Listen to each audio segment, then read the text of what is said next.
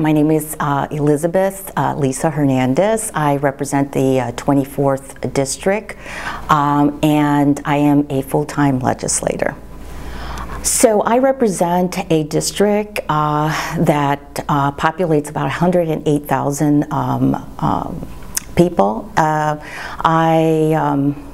have a majority Latino immigrant base within the district, approximately 75%.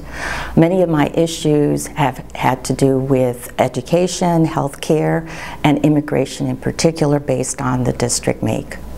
I've been in office for 6 terms, and in that length of time, I have really dedicated myself primarily to education, the healthcare human service area, and very, very focused on the immigration issues. I find that and I like to consider myself as an individual who's taking a lead on the issues based on my district need, that immigration, no matter if it's at a federal level, it impacts the state, and we have to work on ways, measures to support the impact that immigration, especially in this climate, has affected, in particular, my district.